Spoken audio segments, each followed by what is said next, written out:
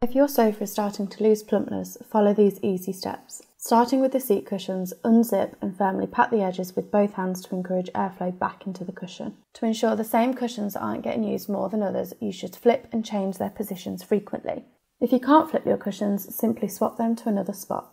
Pressing down with both hands across the top of the cushion will even out the filling. If your sofa has removable arm cushions, you should also swap them around frequently. Firmly patting and chopping the cushions will loosen the filling and plump them. Finally, the back cushions. Unzip them, pat the sides together to encourage air into the filling and then even them out with both hands.